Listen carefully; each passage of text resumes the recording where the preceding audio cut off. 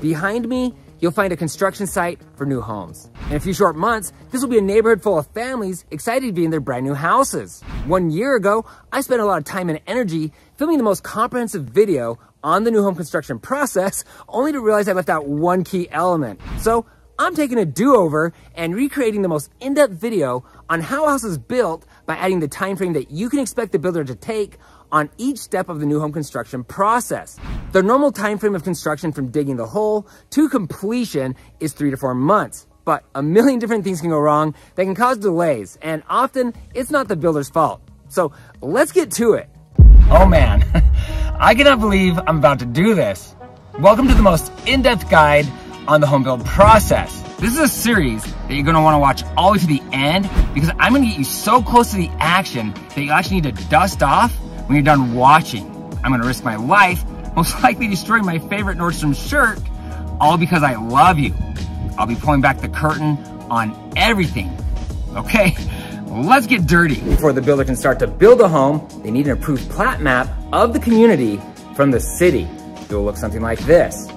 The map will show where the roads, parks, green space, and the various home sites will be located. The plat is submitted by a land developer who then sells the lots, also known as home sites, to a home builder. Though some home builders have their own land development division within their company. Once the city signs off, the developer can start the process of preparing the land. They'll level the land, clearing debris, including trees and sometimes even houses. Often, you'll see multiple vehicles all at once doing various jobs. When the land prep is completed, the developer will install the curb, gutter, and the asphalt roads here, like you see behind me. Also part of the process for the land developer is putting in drains, like you see here, to run excess water away from the community. The builder is also responsible for installing fire hydrants. Okay, so you can see the nail right there in the middle, and off to the left would be lot 245, off to the right would be home site 244. Okay, so now I'm walking out to the back corner of the home site to show you how they mark each corner. Okay, so you notice a stick sticking out of the ground here. This marks the rear corner for 2 different home sites. So zooming in here, you can see that there's a 243 going off to the right and a 244 going off to the left. And then if you go down here, you'll notice this orange cap with rebar here. And that cannot leave. That needs to stay right there. And that will help the owners of each property to know where their back corner is. This tiny marker is attached to rebar driven deep into the earth. The land development process is more complicated than it sounds, often taking several months, as they also install the sewer, natural gas, electrical, and water lines for the entire community, and then run each different service to every home site. This is called stubbing, which means each utility will be run to every home site, but terminated on the other side of the curb, so the different trades can tap in from this location and complete the connection to the home at the appropriate time. Okay, so this W that's stamped into the curb with the blue paint on it is a great example of stubbing. Right here, you see the water meter. Now the builder can submit your building permit to the city for approval. The permitting process can take a few days or several weeks, depending on the city. The builder can start construction on the home after they pick up the permit from the city's building department. They will also need to pay for the permit. This fee is used to cover the cost of inspections to certify that the house is built to local code. These inspections are mandatory. Step number 1, the builder will mark the home site using the plot plan as their guide. They'll put these little pegs you see here in the ground and spray paint lines so the excavator knows where to dig. Usually, the builder will mark the home site and dig the next day. Step number 2, break ground. A backhoe, like you see right here behind me, is brought in to dig the hole. This house will have a basement. The excavator will dig the hole a few feet wider than the footprint of the house so the different trades have space to work. So this large chunk of dirt sitting right here is where the garage will be located. So there's no reason to dig it out just to fill it back in. But also, this is virgin soil, which means it has been sitting here for probably thousands of years, and it's already compacted, giving the garage and really the house more stability.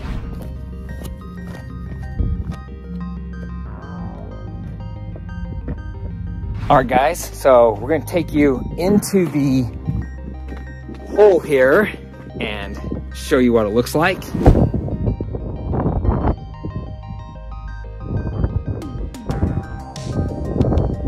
The reason I wanted to get you guys so close is because the stability of your home starts right here on this dirt. It's vital that your home is built on solid ground, which I'll talk about more in just a minute, but also that the ground is level. The excavator will use special equipment to ensure that it's done correctly. Step number 3, an outhouse or porta potty or john, whatever you want to call it, is placed on the home site, usually off to one side so it's out of the way. The various tradesmen and tradeswomen who build the homes are expected to use the convenient little stink box instead of the bathrooms inside the house. We'll call this step number 4, though it's not always done, and that's testing for collapsible soils. This is usually only done if they see a potential problem. If collapsible soils are discovered, there are multiple solutions. Step number 5, they'll pour the concrete footings. The main purpose of these footings is not only to bear the weight of your house, but to also make sure that the weight of your house is evenly distributed to prevent settling. You'll notice that the footings are placed along the entire perimeter of the house. The foundation will be poured on top of these footings. While framing the house, the builder will place a 2x4 wall resting where you see these interior footings. They do this to bear the weight of the center of the home. If you're finishing a basement, make sure you know where these weight-bearing walls are and do not remove them. You'll notice all these pieces of rebar sticking out of the footings. This is done to help secure the foundation wall to these footings. Step number 6, they'll pour the foundation walls. Right here behind me is one that's already been completed. Before they can pour the concrete, a crew will come in and set the forms like you see here. I've sped up the process for your viewing pleasure. The forms will be placed on the center of the footings around a rebar cage. This ties into the rebar that was cemented into the footings. The concrete will be poured around the steel cage, increasing the strength and stability of the foundation. From this angle, you can see the gap between the forms where the concrete will be poured. You will also notice wedged 2x4s to keep the forms in place. They will also place large steel frames just like this inside the forms to leave openings for basement windows. Next, this strange looking vehicle called a pump truck will arrive, spreading its 4 massive arms for stability. Then, the 5th arm will extend out and above the forms. A giant hose is attached to this arm, allowing the tradesmen to quickly and efficiently complete the task. When ready, multiple concrete trucks will line up behind the pump truck. They'll take turns pouring wet concrete into the back end of the pump truck, which in turn pulls the concrete up through the giant hose, spitting it out the other end. It can take 3 or 4 truckloads, maybe more, to complete the foundation, and it does need to be poured continuously so the concrete bonds together. The pump truck operator will move the massive arm around the perimeter while the guy standing on the form guides the giant hose from the pump truck, keeping it in between the forms and filling it with concrete.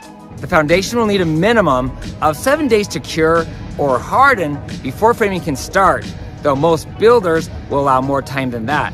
Concrete continues to cure for about 4 weeks, at which point it reaches maximum strength. Fortunately, there's still plenty of work that can be done while we wait. Okay, so you'll notice this weird piece of concrete jetting out from the foundation wall. This is what they call a key, and the front door is gonna be right here, and the concrete steps, when they're poured, will rest on this key, and they'll keep them from sinking. After they've poured the foundation, you'll notice all these little pieces of metal sticking out of the top of the foundation wall. If you look right here really close, you can see that it looks like a screw, right? Well, what they're gonna do is gonna put a pressure-treated board on top of here and be able to bolt it down. Okay, and if you follow the foundation wall, you'll notice this strange piece of metal sticking out. That is called an earthquake strap here in Utah, but in other places, it might be called a hurricane strap.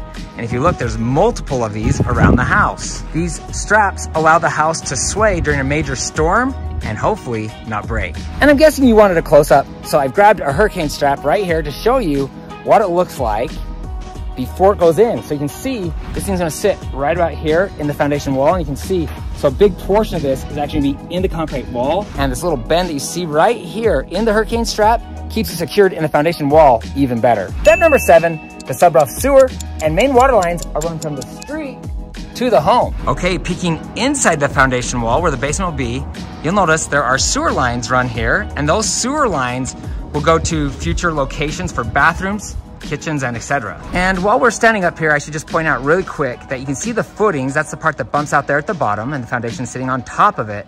you'll notice there's this little line of footings right here with no foundation. When they frame the house, they'll put some 2x4s resting on those footings, and these footings are there to help hold the weight of the center of the home. Okay, so I wanted to give you guys a close-up of these plumbing lines. You can see that's where it's coming from the street, and then if you go between my legs here, continuing through, you can see it kind of runs throughout this area, and you can see one over there. That's gonna be a main drain line, probably for the kitchen.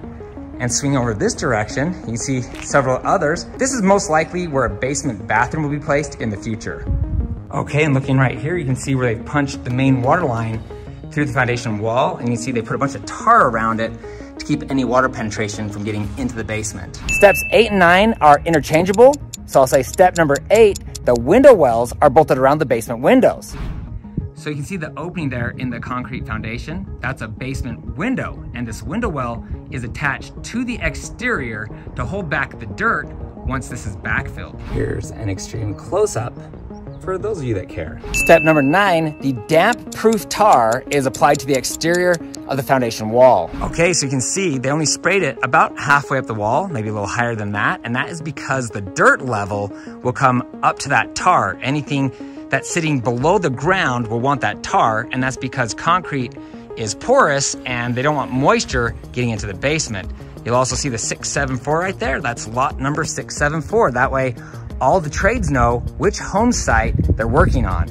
And then of course, if you look right here, this opening is where the garage is gonna be, and you'll notice there's no tar there. And that's because normally this portion of the house is filled with dirt up to this level here. Stepping inside, and looking inside the garage, what do you notice?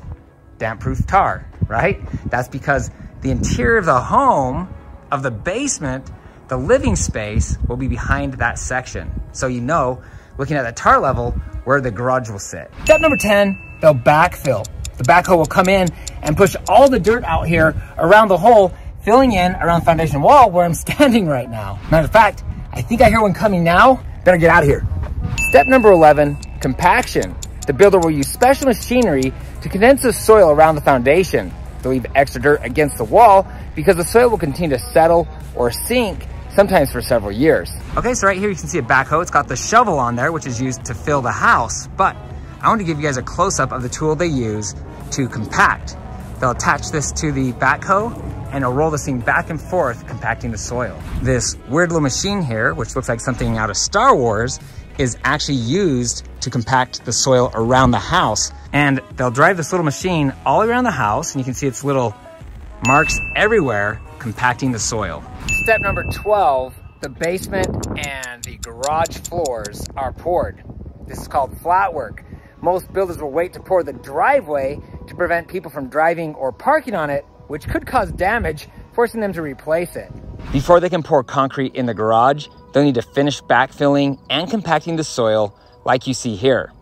Then the backhoe will dump and spread gravel in the basement and garage areas. Often, they'll also scrape out where the driveway will be located and place gravel in that location as well. Okay, so you can see here, the basement floor was just poured along with the garage. But if you look over here, you can see that the driveway was not poured.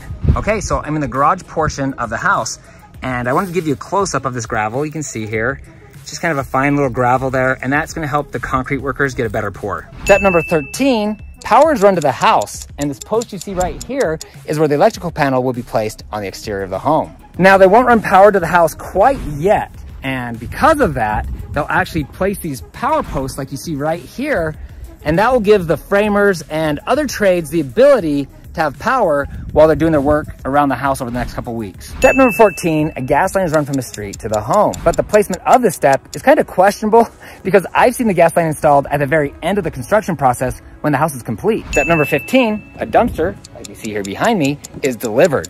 Over the coming weeks, there will be loads of waste from the different trades. No joke, they will fill that dumpster 2 or 3 times for one house. At this point, we can move on to framing, which I'll cover in video number 2. Hi, you're watching the most in-depth guide on the home build process. This is video 2 of a 3-part series, and you're not going to find a more comprehensive explanation of how a house is built. In this episode, I'll explain what happens during the home construction process, starting with the framing and ending with the four-way, which is one of the most important stages of the process. If you don't know what the four-way is, you're about to find out. When you're done watching this video, you'll be smarter than the new home construction salesperson who sold you the home. No joke. Okay, so we're gonna start video 2, where we ended video number 1, and that's with the home at foundation, ready to be framed. They're gonna stick a board right on here called the sill plate, and we're gonna check it out right now. Lumber is delivered usually by one truck and dropped on the home site just after the builder has backfilled around the foundation. They call this a lumber package, and each package is unique to the specific house being built. Now, the framers can start putting sticks in the air. The first thing we're gonna look at is the sill plate, which connects the framing of the home to the foundation. The sill plate is a pressure-treated wood used anytime the framing touches concrete. It provides resistance to mold, fungus, and rot while repelling ants and termites. The entire perimeter of the home will be anchored just like this, which means it would take one heck of a storm to separate the framing from the foundation. And here is a quick close-up of how the home is anchored. You wouldn't use these special planks for interior framing for several reasons, but mostly because it's much more expensive and because the boards have chemicals in them. Okay, so I'm down in the basement and I'm gonna show you the floor joists, which are these boards you see here running across. The floor joists are fastened to the sill plates. The joists rest on each end of the foundation, spanning the entire distance. The joists are engineered support beams that run horizontally the entire length of the floor, but because that length can get so long, the builder will actually put in walls like you see here and over there to help carry the weight of the floor above. I'm back up top to show you how they box in the joist with these headers that you see right here.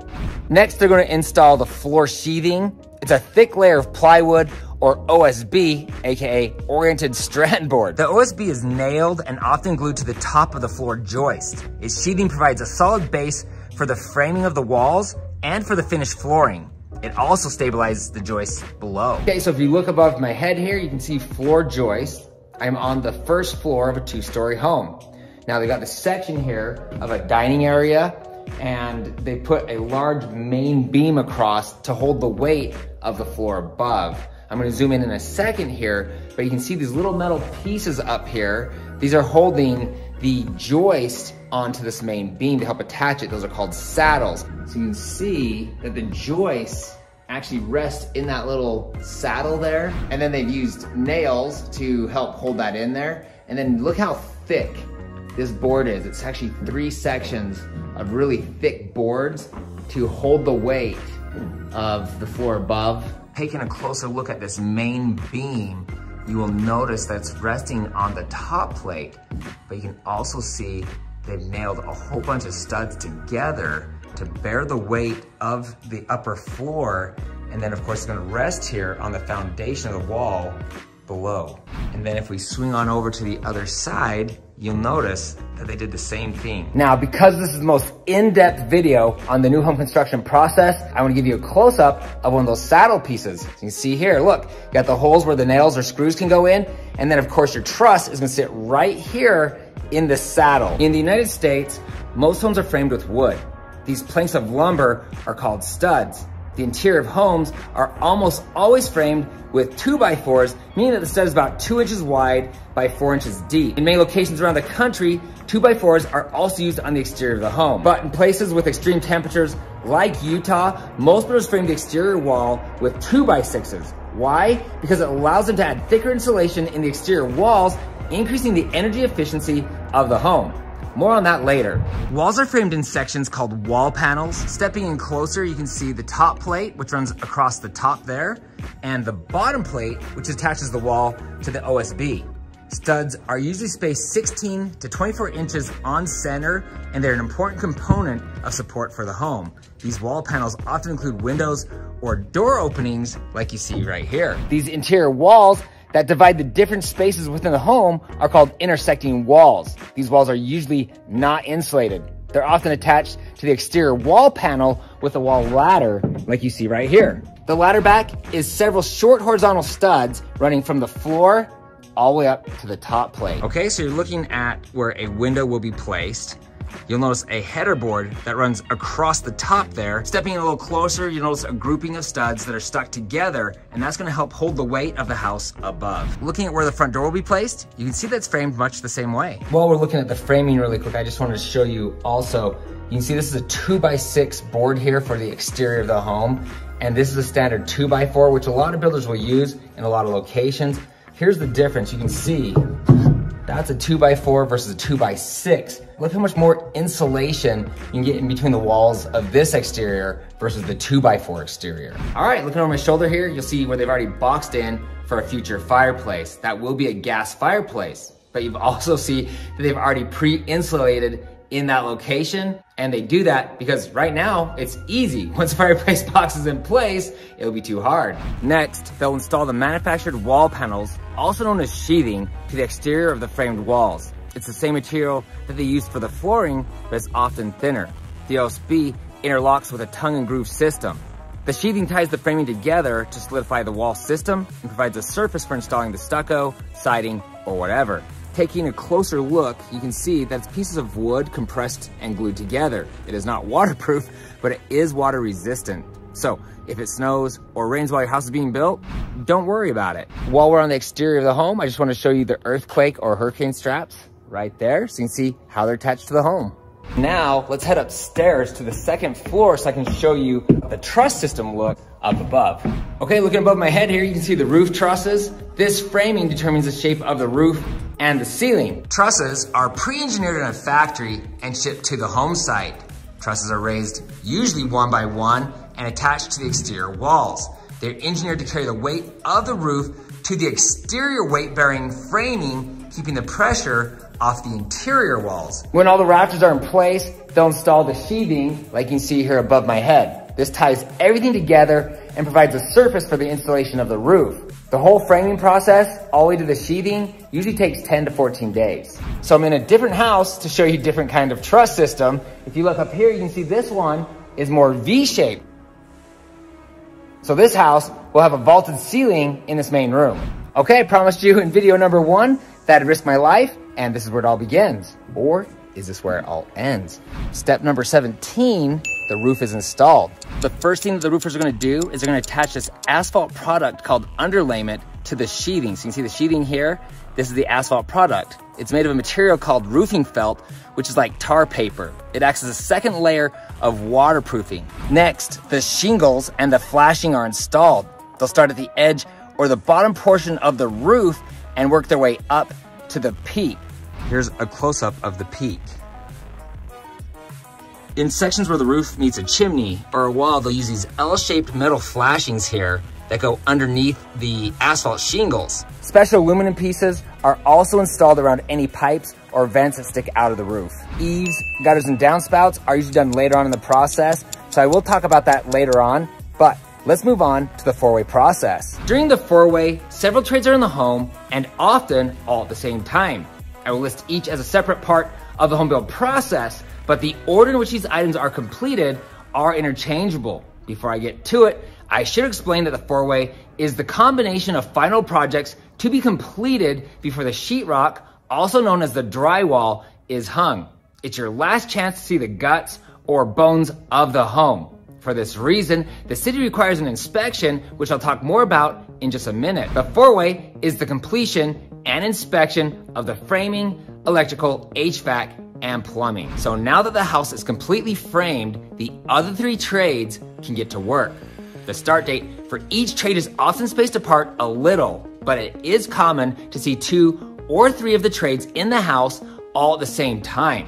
Step number 19, the HVAC is installed. We're gonna head on down here to the basement to show you the ductwork. For those of you that don't know, HVAC is the heating, ventilation, and air conditioning system running throughout the home. The ductwork, like you see up here above me, is installed before plumbing or electrical because it's a lot easier for the plumber and electrician to work around the ductwork rather than the other way around. I've turned the camera around so you can kind of see here what the ductwork looks like. It's all this metal that you see running through the home, and it's gonna come on down here to the furnace.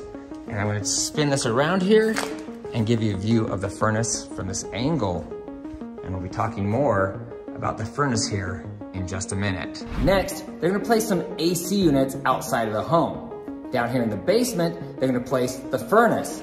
If the house is large, you can have 2 air conditioners and 2 furnaces. In Utah, the first furnace is usually placed in the basement, like you see right here. If another one is needed, it's often placed on the 2nd floor of the house or in the attic. This is done to maximize the efficiency. When everything is in place, the HVAC installer will turn everything on to make sure it's working correctly. If the home has a fireplace, the HVAC company is usually the one to do that as well. Step number 20, electrical. At this point, the main electrical box is attached to the exterior of the home, like you see right there. The power is run underground from the street to this box, giving power to the home. This gray line is the main power coming into the house from outside. You're gonna notice something else here. You're gonna notice this green wire right here. This is attached to this piece of rebar right here, which goes all the way down into the earth. It goes down deep, and that protects the house against any sort of major power surge, like a lightning strike or something like that. This orange cord right here, it just goes to an exterior outlet box. Once again, that thick gray line is the main power coming into the house, and you can see this green line is tied into this piece of rebar that goes all the way down into the foundation. If you look up here, you can follow this line. It's gonna take you to the main power source of the house. Then the main breaker panel will be installed in the basement. From this location, the electrician will specify where power goes, running wires from the box to each room. The main power right here, this gray line, is the power coming into the main breaker panel. The electrician will also place electrical boxes, AKA junction boxes, around the house and run the appropriate wiring to each of these locations for future power outlets, light switches, and smoke and carbon monoxide detectors. Every bedroom in the home will have a detector. They're all linked together by a permanent power source with a battery as backup, so if one goes off, all the others will as well. Behind me is where the kitchen will be located in the future. There's a lot of power coming into the kitchen. Code limits the amount of power coming to each area, so the refrigerator, oven, dishwasher, and disposal will each have their own power source dedicated specifically to them on a breaker in the main power box below. The lighting will also be on its own breaker, as well as the electrical outlets. GFCIs, also known as GFI outlets, must be placed in any location near a water source like a kitchen and bathroom. A GFI outlet contains sensors that monitor the surge of electricity in the wiring, which keeps you safe from getting shocked. I'll talk more about GFIs later. Electricians will also run low voltage wiring. Low voltage is often for lighting, doorbells, thermostats, cable for TV, phones, and network wiring for the internet. For the time being, all power will be terminated in a junction box until the home nears completion. See right here? And if you look behind me, you got the future thermostat wiring right there. And then just giving you a close up, this is where your low voltage will go right through here. You can see it's kind of an empty little box here, but it makes it easier for the sheetrockers to get around that and leaves a clean look once it's completed. Step 21, plumbing. At this stage, the plumber will run drain lines and water lines to the appropriate locations. The thick black pipes run the sewage and wastewater out of the home to the sewer main at the street. This is the main water line coming into the house. This handle gives you the ability to turn off the water to the entire house in emergency. Okay, so you can see right here is where the main water comes in from the street, and following it up, it takes water to the other parts of the house. One of the last things the plumber will do is install a water heater, which will be placed in that location right there. The plumber will also run water lines to the appropriate locations in the house where water is needed, terminating or capping off each location until the home nears completion. Coming in closer here, you can see these 2 loops. This right here is gonna be for the water heater, and this is for a future water softener should the homeowner decide to add one. I also wanna point out while we're down here, you can see this thick black line running down here. That's the gas line, and you can see that's running over here into the furnace. And you might be wondering what this strange white pipe is behind me. Often, the builder will install a radon mitigation system like you see here. Comes out of the concrete like that, right there. Goes all the way up to the attic. This is not an active system. It's in place in case the homeowners notice that there is radon in the home. It's impossible to test for radon at this part of the construction because all the windows are open all the time and people are coming in and out of the house. Once the homeowners move in, they can test the home for radon, And should it be found that there's too much radon in the home, they can install a fan, and this will suction it up out through the basement, out of the house, making it safe for people to live down here. Tubs and shower surrounds are also installed at this point. Taking a closer look, you can see the water lines coming in to where the tub is going to be located. And they haven't put the shower surround in yet. You can see the drain is right there, and the water lines are run for the handle and the future shower head right there. And looking behind here, you can see this is the master bathroom. You've got double sinks. That's why you have the black tubes going to the right and to the left. You can also see the main water lines coming up from the floor. Like I was talking about earlier, they are terminated. You can see they're capped off until needed in the future. And then of course they've got these metal plates right here, and that's gonna keep the sheetrockers from sticking a screw into any of those pipes. Step 22, the windows and the doors are installed. This usually takes place near or at the end of the four-way process before the city inspection. In the master bedroom upstairs, they've got a huge sliding glass door. Okay, so this house is nearing the end of its four-way process. You can see the main power box has been installed right here. They've got some breakers in there. That's where the main power, like I said, is coming into the house. Okay, and then looking behind me here, you notice these things sticking out of the wall. I mean, what is that? I mean, someone could poke their eye out with that thing, right? Well, this is gonna go to your main air conditioners, and because there's two of them, that's telling you this is a large house, it's gonna need 2 AC units. Let's step inside the house and follow these to see where they're going. So the one on the left looks like it's going up, and the one to the right is most likely going down. So let's follow them, see where they're going. Okay, oh boy. Okay, once again, I'm risking my life for you guys. There we go. All right, okay, there we go. You can see, got the furnace right there. So this one line right here, you can see it. It's coming down into the furnace. And then of course you notice the gas line there. This gas line also feeds the furnace. It's gonna feed the water heater, and the gas line continues and it goes upstairs to where the kitchen is. And of course you've got your 2 loops here, one for the water heater and one for a future water softener. And then swinging back this direction, you can see that the main electrical panel for the basement has been pretty much installed, and most of the wiring has run to the places. We're just waiting for all the breakers to be installed. And then moving from the main electrical panel, you notice all these little wires hanging down right here. These are gonna be for your cable, internet, and things of that nature. Now let's head upstairs to see where that other main line is going from the outside.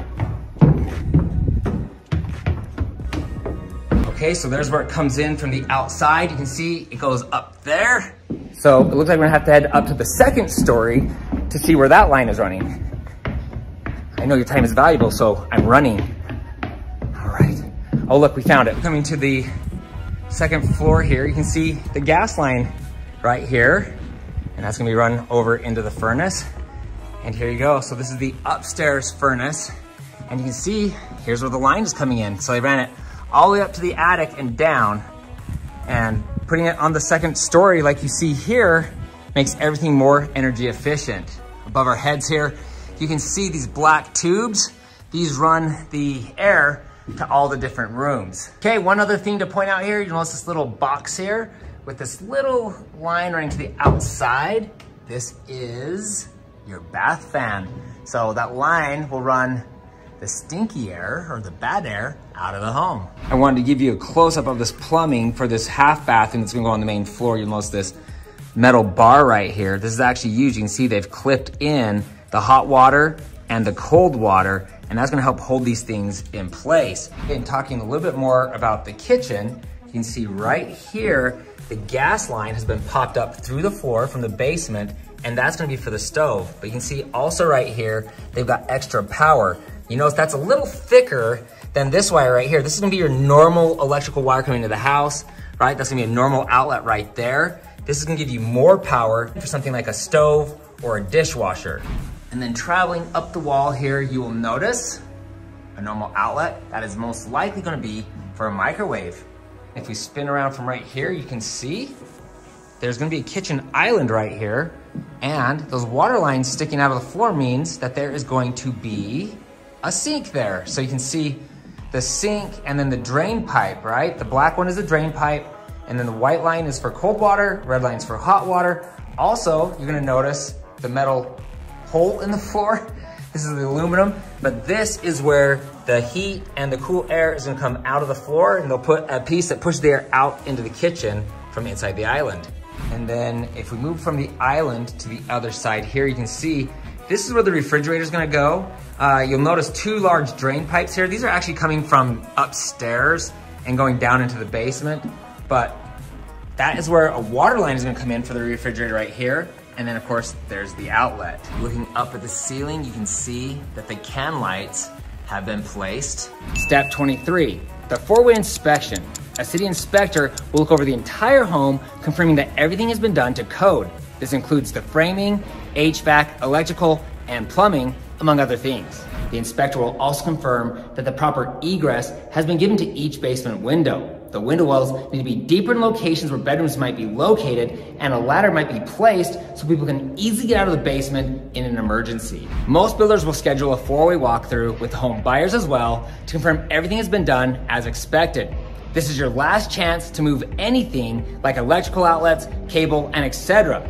Though many builders won't allow you to move anything unless they made the mistake. Don't be shocked or worried if the builder fails the first four-way inspection. It's actually pretty common. The city inspector will call out a few items for the builder to fix, usually returning the next day to sign off that everything has been done correctly. Step number 24, the installation contractor arrives and places insulation in the wall cavities between the studs. This can be long rolls of insulation, or some people choose to have it blown in, like you see here behind me, for better energy efficiency. They'll also blow insulation into the attic. If the basement is unfinished, they'll pin large sheets of insulation against the concrete walls, like you see here behind me. The city inspector will return to confirm that the home has been insulated properly, which will take us to video number 3. Okay, that's it for video number 2 of the most in-depth video on the home build process. Now, on to video number 3. Okay. This is the final installment of the most in-depth video on the new home construction process. Today's video will take you from drywall to a completed home. When you're done watching this video, you'll know things about the new home construction process that many construction managers don't.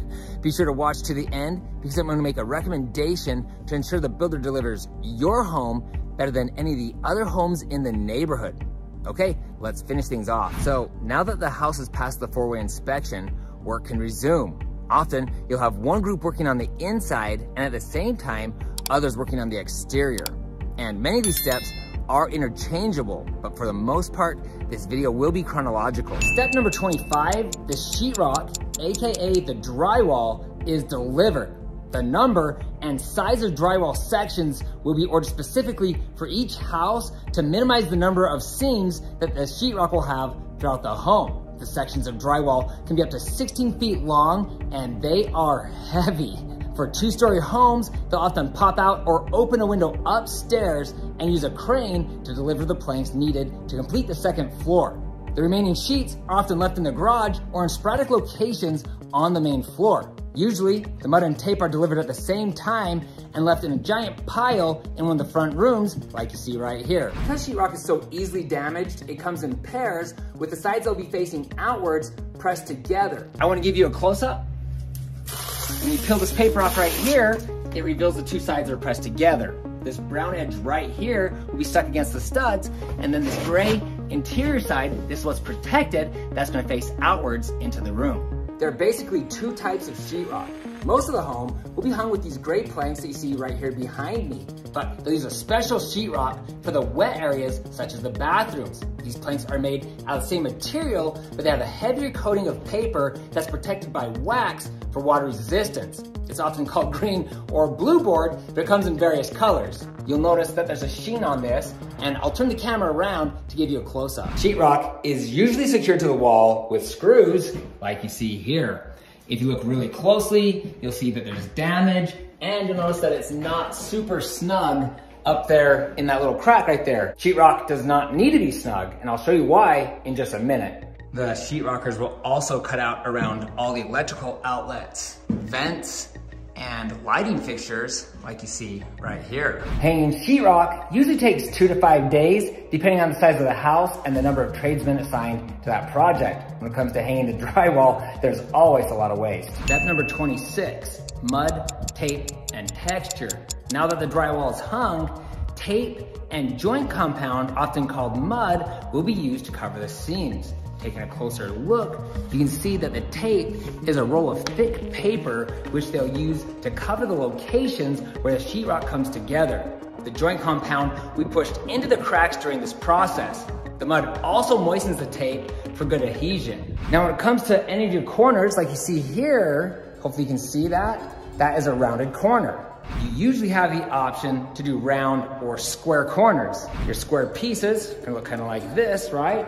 And instead of the round one here, you'd have the square one. And they're gonna put the screws through these little holes here to hold that in place.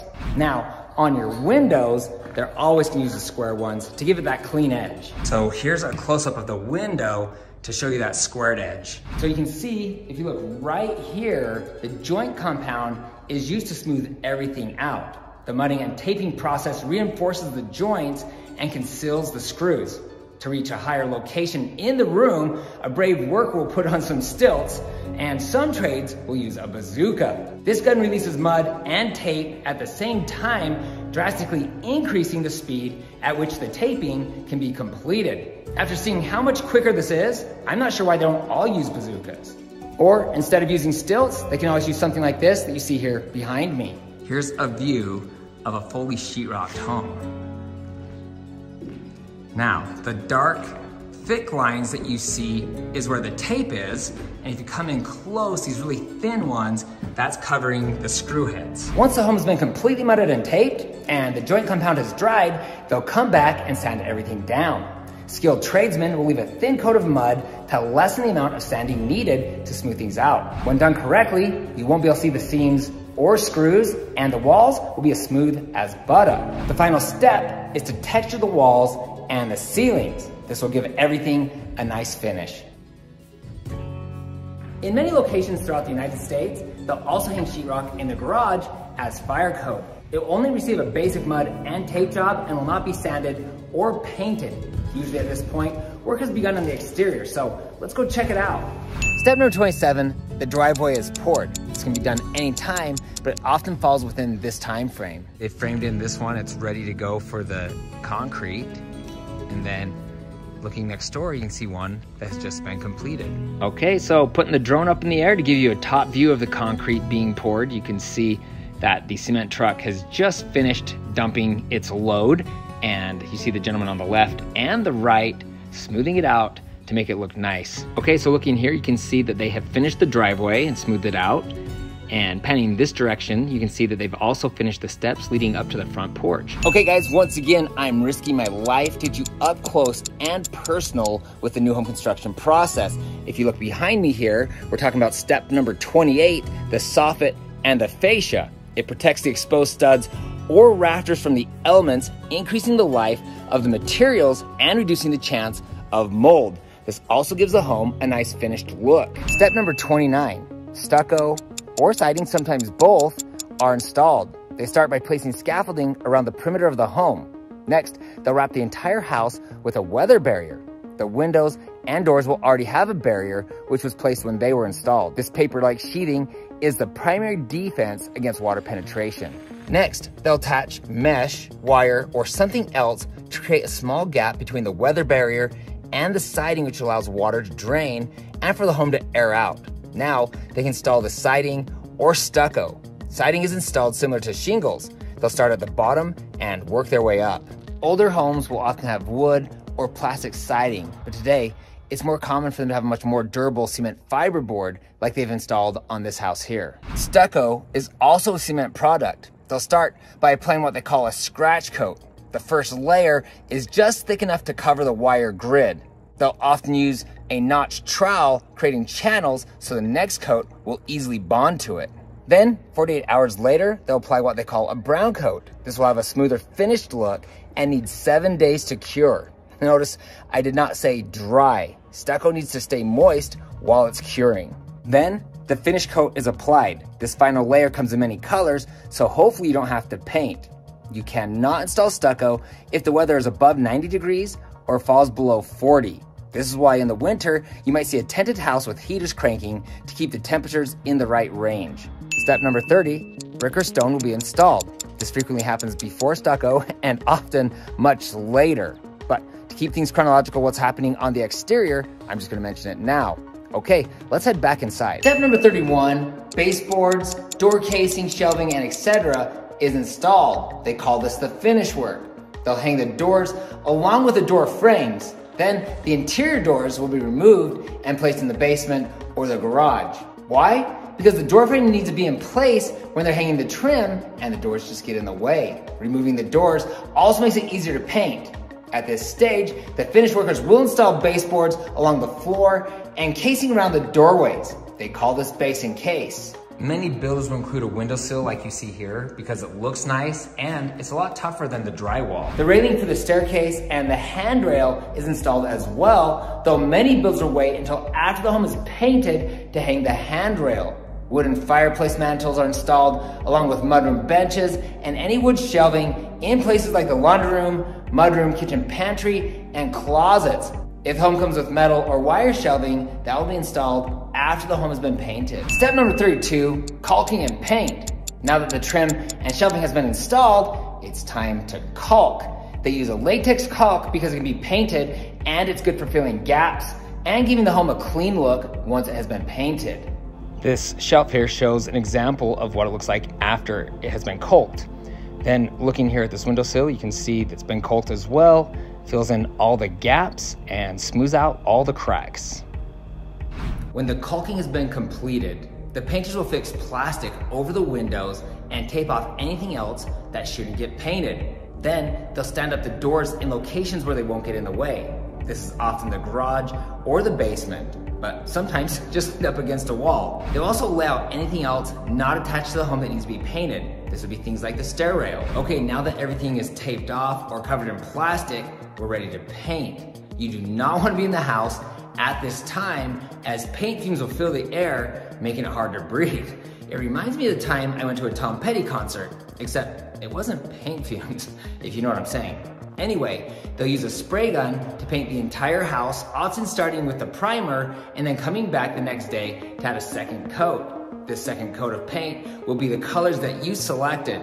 Painting can take 3 to 7 days depending on the size of the house, or if you've chosen to go with 1-tone, 2-tone, or 3-tone paint. Okay, so this house has had the base coat or the primer done, and then if you look really closely down here at the baseboards, they've been painted. Can you see that they are a little bit whiter? So that means next they'll come in and tape off this trim and then paint the house the color that this particular buyer has selected. Now I should mention that you're likely to see painting mistakes like overspray after the painters are gone. Don't worry about it. The painters will come back and touch everything up as the home nears completion. When they're done painting, all these doors here will be reinstalled. Step number 33, decks and final concrete. Outside, concrete is poured for the walkways, patios, and the small section in front of the driveway. A deck or steps will also be built in the rear of the home, depending on the slope of the lot and what the plans call for. So you can see on this house, the rear decking is being installed.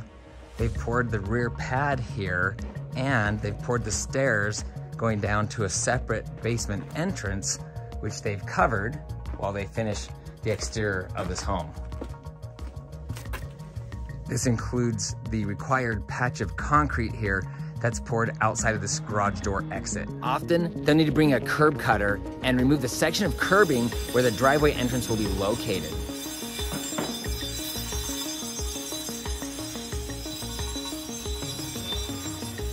Step number 34, the large aluminum garage doors are installed. This includes the garage door opener, or openers, if there are 2 of them. Step number 35, wood or tile floors like you see here in this bathroom are placed. These types of floorings are placed before cabinets to give it the cleanest look, and it's easier to install or replace appliances. Wood and tile flooring should also outlive the cabinets, making it easier to replace the cabinets in the future. Step number 36, cabinets are installed in the bathrooms, the kitchen, and sometimes the laundry room. This is a big deal because cabinets are notorious for causing delays. Why? Because cabinets need to be built to fit each unique or individual home. This means cabinets need to be ordered months in advance if there's any hope for them to be completed on time. Be prepared for possible delays at this stage. Once cabinets have been installed, many builders, knowing that there shouldn't be any more major delays moving forward, they'll give you a closing date. 45 days seems to be a popular choice. Step number 37, laminate and or vinyl floors are installed, not to be confused with step number 35. These flooring types are done after cabinets are installed because number one, cabinets outlive these flooring types. It would be tough and expensive to replace flooring if you also had to remove cabinets. Number two, laminate is what they call a floating floor, which means it expands and contracts for different reasons. Placing cabinets on this type of flooring could cause it to warp or bubble. Laminate also snaps together. It would be difficult to replace planks that were installed under the cabinets. Step number 38, outside the final grading is completed on the home site to ensure proper drainage away from the home and to prepare the ground for landscaping. The soil immediately around the foundation will continue to settle for several years, so it's normal that the builder will pile additional dirt around the perimeter of the house. The sprinkler system has already been installed on this house. Now they'll bury those long tubes you see there and install drip lines. At this point, most major tasks have been completed. Similar to the four-way, several different trades will end up in the house at the same time. Once again, much of this work doesn't need to be completed in any specific order. The sequence of the projects to be finished generally goes as follows, and it can all happen quick. Hold on to your hard hats, I'll be moving fast.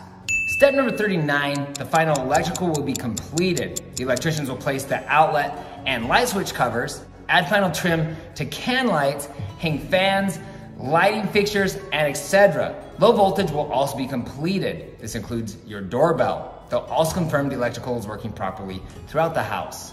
Step number 40, final HVAC will be completed. Vent covers will be placed over the openings on the floor and screwed into the ceilings. Air return grills will also be installed along with the thermostat or thermostats if there are two separate units. Step number 41, final plumbing will be completed. Toilets, sinks, and plumbing fixtures will be installed. This includes shower heads, handles, faucets, and drain plugs. The garbage disposal is also installed under the kitchen sink, and if you ordered a water softener, it will be placed as well. Step number 42, knobs or pulls for cabinets are installed if you ordered them. Step number 43, the carpet is installed. This is done so late in the process because a lot of people come in and out of the house, especially right at the end.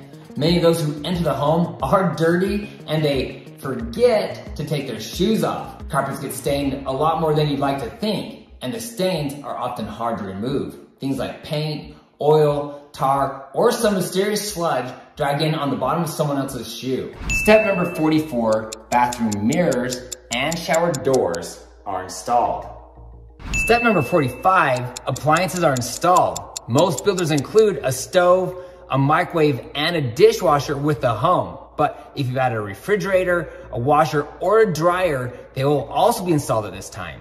I recommend that you add all appliances with the builder instead of buying them on your own for several reasons. Yes, you'll likely pay more, but not only will the builder place the items for you, but they'll also hook up any water lines and repair any damage that was caused in the installation process. Because many of these items are heavy and bulky, you could end up dinging walls or scratching floors by installing them on your own. Step number 46, landscaping. The sprinkler system with the drip lines will be installed.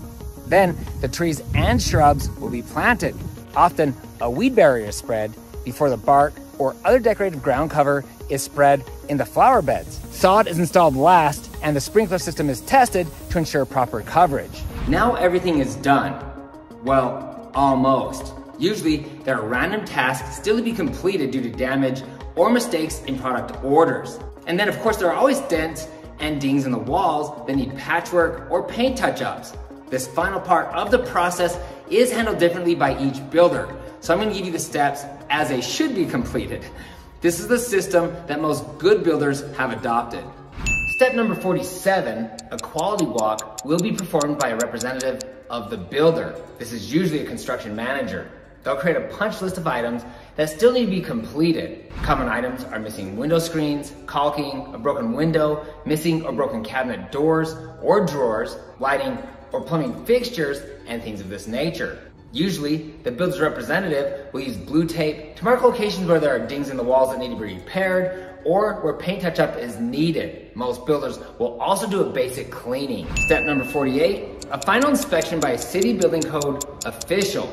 If the house fails any part of the inspection, a follow-up inspection will be scheduled, and usually it's just the next day to confirm everything has been corrected. Just like the four-way, it's fairly common for builders to fail the first inspection. It's not a big deal. When passed, the city inspector will issue a certificate of occupancy, also known as a C of O. This means you can now move into the house, but most builders will have you wait a few more days for final repairs and touch-ups to be completed. And this leads us to step 49, the homeowner orientation or final walkthrough for the buyer.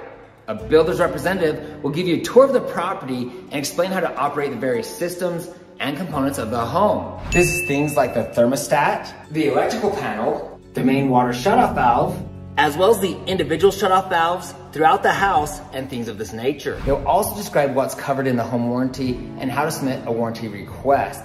And they'll give you a brief explanation of your responsibilities for maintenance and upkeep of the home. Most builders will also allow you to walk through the home with blue tape to mark any damage or paint touch-ups that they may have missed. Just so you know, the builders might not fix every little thing that you find. When the builder has completed everything on the punch list, they'll schedule a final deep cleaning. Step number 50, the house is finally finished and you're clear to close. Before you can go to the title company, a lot of builders will let you walk through the home to confirm the items on the punch list have been completed. Then you'll sign the final closing documents and send your funds to the builder. When the home funds and records with the city, you receive keys to your brand new home. Congratulations. As promised, here's my recommendation to make sure the home is delivered as beautiful as possible. One of the most important stages of the home build process is the homeowner orientation. This is your last chance to ask the builder to repair or replace things. Do not go into this appointment blind.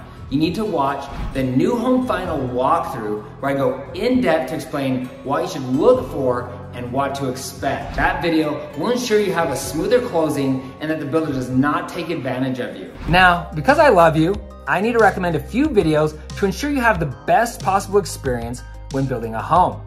If you haven't started the home build process yet, be sure to watch how to choose a home builder and how to save money when building a home. If your home is already under construction, you'll want to watch everything you need to know about the four-way and the new home final walkthrough. I have dozens of videos to guide you through the home build process. I'll put links to the most popular videos below. If you're looking to buy, sell, build a home, or invest in Utah real estate, I get contacted all the time. Please feel free to call or text me with your questions. I'd love to meet you and I'm honored to serve you. For everyone else, please feel free to share your thoughts in the comment section below. I always do my best to respond to each one of you. If you have a friend or a family member looking to build a home, you can easily text this video to them. And please don't forget to hit the subscribe button below and ring the bell to be notified each time I post new videos. Also, you can find me on Instagram at Ty, the Real Estate Guy. If you found this information helpful, please give me a thumbs